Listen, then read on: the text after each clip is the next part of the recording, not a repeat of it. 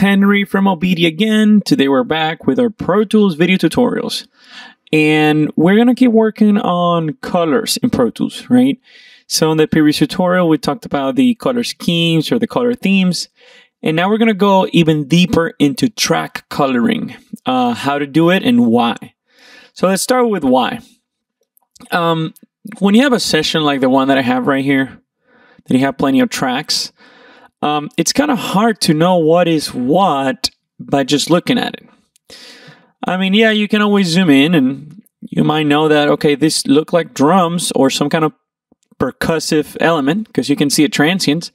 But when you get to this area, how do you know if these are basses or guitars or vocals? You know, they all look kind of like the same, right?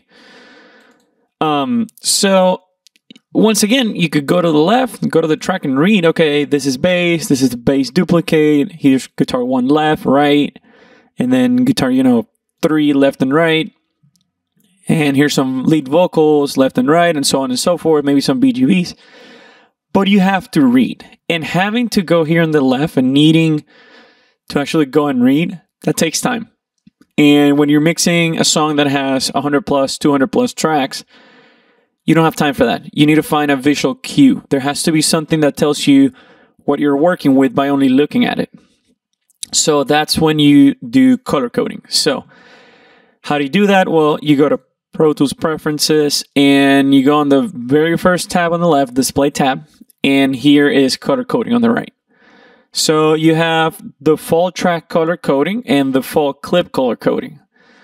So you want your default clip color coding to match your track color. So you select track color. And then default track color coding, you just select none. That means that you're going to have to select the color for the track. And once you select it, the click automatically will receive the same color. So press OK. And then here we go. So how do you change the color of a track? You simply click on it. You'll see kick in. And then on the left, there's this little black area. You can double click on it. And the color palette, it's going to open.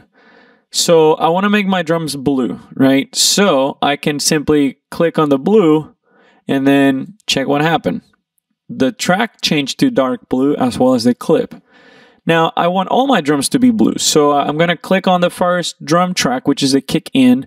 And while holding shift, I'll go to the very last drum track, which is the drum room. Now they're all selected. I'm going to click on that blue again. So boom, all my drums are blue. Now I want all my basses to be purple. So I have a bass track, a bass duplicate, and bass dry buzz.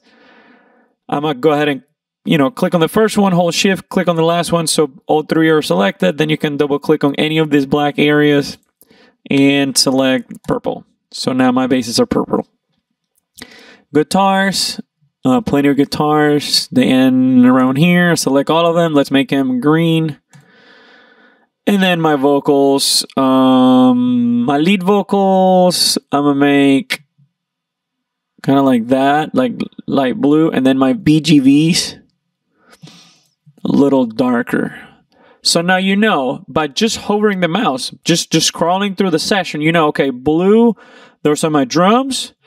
Then purple, that's my bass. Green, those are my guitars. Light blue is my lead vocal. And then a little darker version of that light blue, those are my BGVs. Now, if you have master buses, like the ones that I have down here, drum master, bass master, you might want to select the color for those the same as the individual tracks. So let me open that a little bit more. Okay. So drum master, I'm going to make dark blue. Bass master, I'm going to make purple. Same purple as the bass. My guitars, they're all going to be the same green. My lead vocal, the blue. And then my BGV, the same darker blue. And then you have your 2 mix bus and your master. So now, once again, you don't really need to read on the left. You only need to scroll and you'll know, okay, these are drums. Okay, this is bass. These are guitars, lead vocals, and BGVs. Now, that's on the edit window. If you switch to the mix window, same thing happens. You're going to see blue down here. Then purple for the bass, green for the guitars, you know, vocals, and then you'll see your masters here. Now, this is a little tricky because you can only see the colors down here, the bottom. You can also change the actual color of the channel strip to match the color, so it's going to be even more obvious. Now, how do you do that? Very simple. Double click on any of the colors. The color palette is going to open again, and then here you have UI customization. You can open that option, and if you go to where it says tracks, you got all these UI theme customizations like text brightness, background brightness, clips, grids, marker lines, all kinds of things that you can change the color. Now, let's just focus on tracks.